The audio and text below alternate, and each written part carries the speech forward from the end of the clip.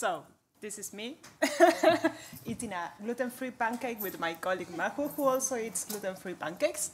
And we are both from Wikimedia Argentina. We are part of the Comparison and Desynchronization program at the association. And hello, this is me. I'm Dr. Sarah Thomas. I'm a program manager at Wikimedia UK. I don't mind getting my picture taken, but I tend not to like it too much. So I have a tendency to hide behind Wikipedia merch.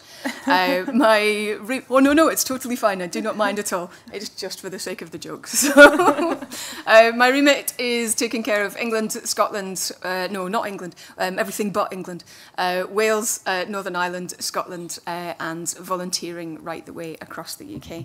And I'm also responsible for Wikimedia UK's Train the Trainer programme. Yeah, we are both the leading team of the Volunteer Supporters Network, which is the experience we will tell you today. I like how I just completely forgot the title of the talk. Hello and welcome to the first session of the day. So a little bit of history. The Volunteer Supporters Network began in Wikimania 2014 in London with the aim of opening and maintaining communication channels between those in different chapters and affiliates, supporting volunteers in the Wikimedia community, including holding meetings and workshops and creating and sharing resources. My first experience of the Volunteer Supporters Network, the VSN, was at the meetup in Vienna in 2018, and I found the small community incredibly helpful for sharing experiences and offering peer support. I've worked in the charity and volunteering sector in the UK for a number of years. However, volunteering in the Wikimedia movement can be very different from that you will find in other parts of the sector. And having an international community who understand those same differences, those things which make our movement unique, is really incredibly valuable. These early days of the network focused mainly on the annual meeting, an annual chance to meet in person for a few days at a time to privately share our own experiences and challenges and learn from those of others. These meetings sometimes included a Skillshare element, with different members sharing short presentations and trainings on different topics and tools, which might be particularly useful for those supporting volunteers within the movement. For example, Qualtrics for surveys, PetScan for making article lists for editing workshops, that kind of thing. And I still make use of many of the tools and tips that I've learned at VSN Skillshares.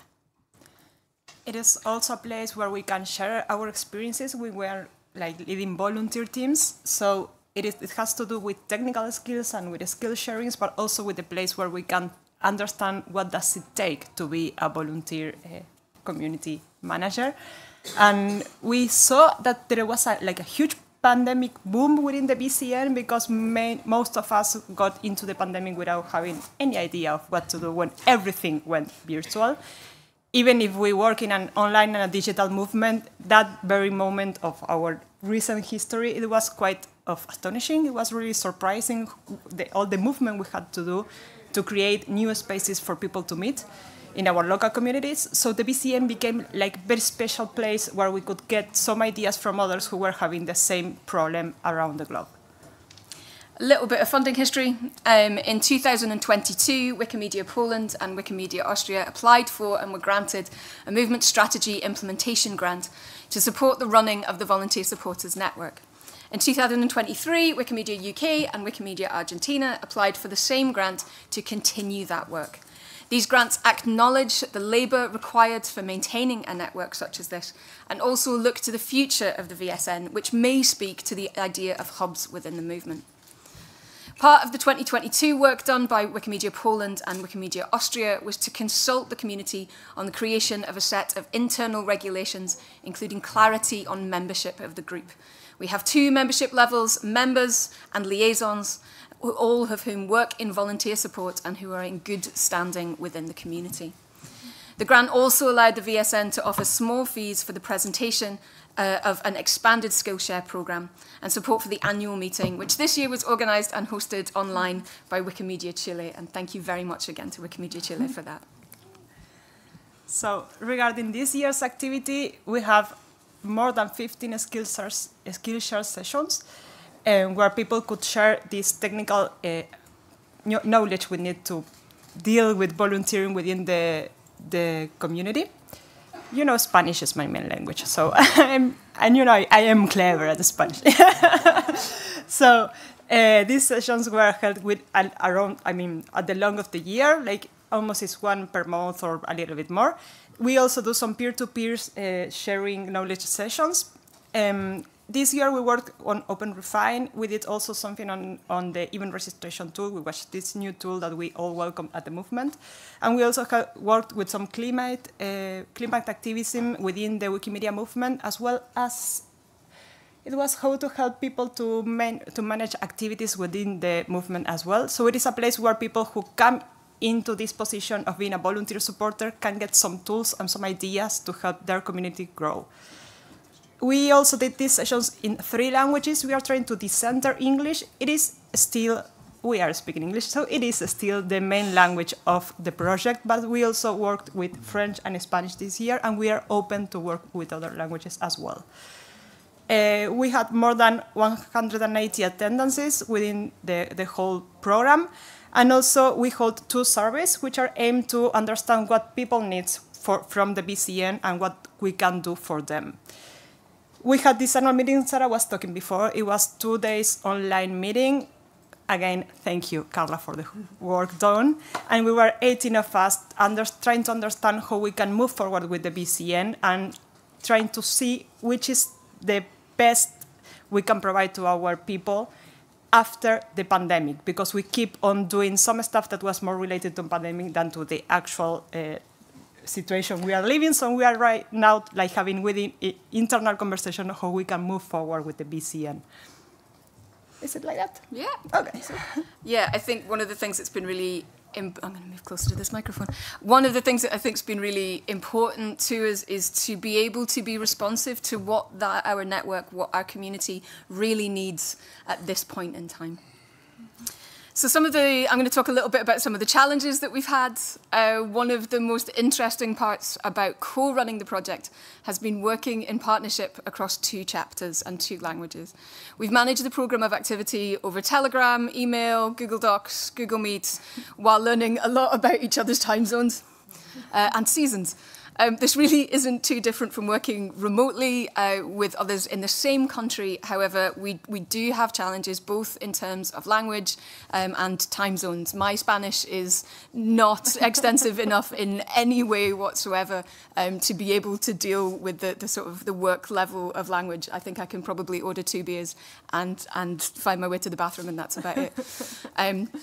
Although we have both been members of the VSN, we hadn't worked together before.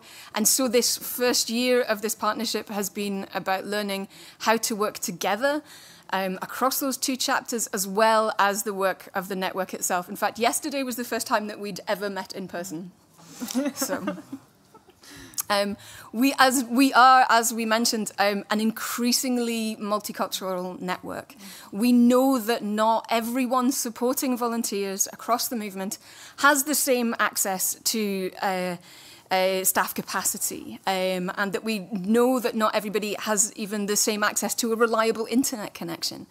As we grow in terms of size and variety of time zones, scheduling meetings which can suit that range becomes more and more difficult. One of the things that I think we both think that we're going to need to look at next year is how we can take this really unique, really helpful, really valuable service, product, meeting of minds to other areas, other time zones, how we can get people to talk to each other, to continue this work at times when the rest of us would be in bed, basically. One of the things that we found actually to be a real game changer was the use of live translation for Spanish and English at the annual meeting. This was a real step forward in terms of equity in exchange, but it does come at a high cost. Live translation is not cheap, and it is really hard work. So yeah, massive props, massive thanks to anyone who's doing that for this conference. Anyone who does that, hands down, my full respect to you. For meetings like this, for meetings like our annual meeting, where it is especially important that we are able to understand each other, it's definitely worth the money. we don't only see challenges, we also see opportunities within the BCN network. And one of our opportunities is that this is a specific place for people who support volunteers. So it is the place where we talk about what is a challenge for us, what is an opportunity for us, and also what we would like to learn or to understand from others to move forward with our task. It is a place which is based on peer-to-peer learning, but we really focus, we really want to keep this place as a safe space for sharing thoughts and experiences. So you will see that we do not record our meetings. It is internal meetings where we meet to understand and talk and exchange our experiences without making this public. We do have some recorded meetings, but those are the ones which are really technical and with a tool or something people would like to know, and there is not that much information available within Commons or other platforms. So we also focus on capacity building for volunteer supporters, and we really want. We have been, and we are still a little bit the place where people who come into this new role, to some of us, this was a new role for me like 3 years ago, being a volunteer supporter. This place is the place where you can learn from others. And as Sarah was saying before, not all the chapters have the same capacity to do like the accompaniment and the onboarding for people who is getting into this role. So this can be a place that helps people to understand what does it take to be a volunteer supporter. Yeah. Yeah, as I said, that even if you have supported volunteers in other charities, in other movements, supporting volunteers within Wikimedia can mean something very different. And we do also have people who come to us who have been doing other work within the movement, but this is their first time supporting volunteers in that particular capacity. And we're really happy to be a place where we see people coming in now from different chapters and from different communities that we've not seen before. Yeah. And we find it really important to keep it as a safe space. We won't be changing this soon, at least, because we also understand that this is a space when you find other people doing the same you are doing. You could also spot some, for instance, common conflicts within communities, so you can help each other to understand what could be the best way to get out of that conflict or to pace down the conflict. So it is a place where the peer-to-peer support is the main focus, and we understand this is specific of the BCN, and we want to keep it like that.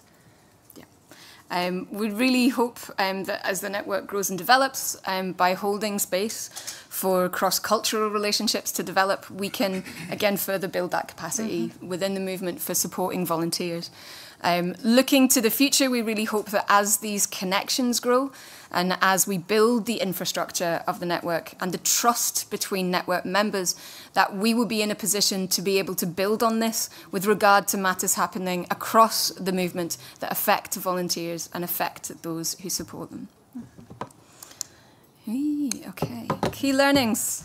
This is where I go off script because I didn't write this bit. So, intercultural competency has been one of my great learnings from working with Vic and Mahu at Wikimedia Argentina, and also within a group where often I am one of the only native English speakers. And I am aware that my accent is a bit strange, and I talk really fast. So even just some really basic things around that, but that this intercultural competency is a learning curve. It isn't the same as just working with another team member in the same country who speaks the same language, has the same cultural background as you. And it is a learning curve, and you do need to give time for that. And it has massively, massively benefited the work that I do within my own community and the work that I've been doing elsewhere within the movement. Yeah, and it is also a competence that it is not only within the leading team, which is our relationship, it is also within the network. So we understand that we need to take some time to understand and to make place for different people and place people from different countries to come in, to understand each other, to help each other, and to make that network work in a trust and by atmosphere. Yeah. Absolutely. What was the second one? Yeah, we believe that the Volunteer Supporters Network has something really unique to offer. We don't believe that there is really anywhere else in the movement at the moment that is offering exactly what we do. There are some excellent services and some excellent groups doing really good work, but what the Volunteer Supporters Network really is there for is staff members and volunteers who are working to support volunteers within the network and offering that space where we can learn together, share best practice, share resources. If you are in that position and you haven't been to one of our meetings yet, please do look us up on Meta. We would be delighted to have you. Decentering English, you want to take that one? Yeah, decentering English. Yeah, we really believe decentering English is important. Right now we are decentering English and having much more Spanish within the network, but we understand that this is not enough. Our movement is global and it's multicultural, and we will need other languages to come in and take place and time of the network. That is like one of the biggest challenges we see in the near future to do that step and to move forward to that. I'm a translator in my other life, so I understand that languages are really important, and it's also difficult to do it. I mean, it's not just translating the content, it's being available for differences to come in. And these are also different mindsets to come in, because different cultures means that. Yeah. Can I take the building capacity text them? Yeah. So this is the first year we are doing this. We got this from Wikimedia Austria and Wikimedia Poland, who did a great work before we got this network on our our responsibility. So it took us quite a long time to understand what was the BCN really, I mean, in the daily work. And also we believe, like, right now it's a start in the moment in which, after understanding and getting to know how to do things well, we can move forward and open a little bit of the BCN to other ideas, other projects, and so on. So you all know, the Wikimedia movement has a learning curve which is quite long and high, and it takes time and help. So the BCN is a little bit of the same. It took us a lot of time and help and mutual help to understand and to do this that we are doing right now. It is somehow, I mean, it looks like simple, but it's like the meta situation of volunteering, you know? Like, when you get to volunteering and you understand the way the movement works, what is like the meta situation? You are supporting supporters. So it's a little bit of a specific work. And so it's also get some insights and stuff that is specific for that role. Yeah. And our last point on the learning, I think, has been about being open to feedback, and really listening to the community that you're trying to support, and being absolutely open to adjusting the program and adjusting the work, being able to be agile in that, to ensure that we're meeting the needs of our members. Mm-hmm. One of our most successful sessions this year, was the peer-to-peer session that Vic ran, which was very much about sharing our experiences, sharing our highlights, sharing our challenges, rather than kind of one person taking the lead. And that very much, we hope, will be one of the main features of our programme for the next year. Where are we? 6 minutes left. Oh, excellent, right on time. We had our first in-person meet-up for ages. It's been a few years. So we managed to get some folks together yesterday at the pre-conference event. It was really lovely. I see a few faces here that we saw yesterday. Thank you so much for coming. And it reminded me especially just how much we really need this space. And how valuable it is, and how wonderful it is to be able to gather again in person, to be able to meet with people, to be able to, network and meet other people who are doing the same work. Yeah, thank you for being there yesterday. There was a lot of people with jet lag, a lot of people who couldn't arrive because they was still in their planes, or people being in other places like the GLAM conference. But it was really nice to see some faces and to see like real people and not only Zoom screens. So 3D. Thanks for that. We just came to the end, and we, of course, are open to questions.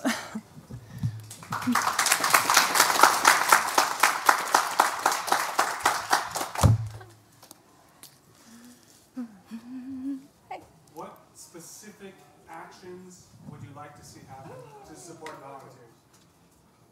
Like if I have time and money, what would you like to see? But you mean if you are a volunteer supporter, like what would you expect from you to do?